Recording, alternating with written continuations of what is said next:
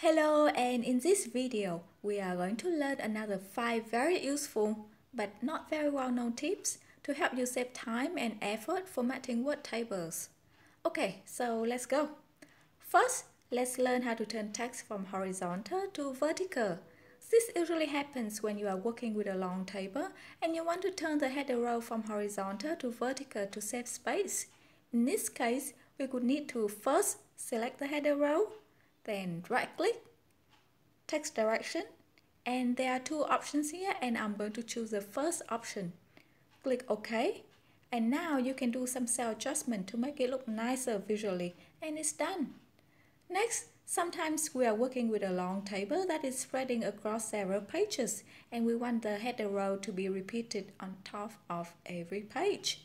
Of course, we might be tempted to do some manual copy-paste like this, but please don't do that, because not only do you need to reformat the header row again for every page, but when the table grows, the header row will be pushed back, which is not what we want at all. So a better solution is to click anywhere on the header row that you want to repeat, go to Table Tools, Layout, and click on Repeat Header Rows. And now the header row is being repeated even if more text are being added. Okay. Next, sometimes we want to merge a few cells in a word table. There are two ways that this can be done. One is to highlight the cells that you want to merge, right-click and then merge. The other way is to use the eraser tool, and some of you might prefer this option better because it is more intuitive.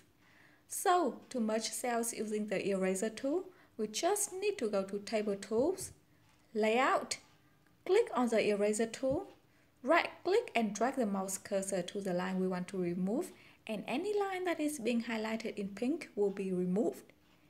If you want to split the cells, just click on the Draw Table option. Then a little pen icon could appear. Right-click and drag the mouse to draw the line, and once you are finished, just release the mouse and the line is done. Finally, let's learn how to set up auto-numbering in a word table. So I have a very simple sales list here, and it looks great until the table grows.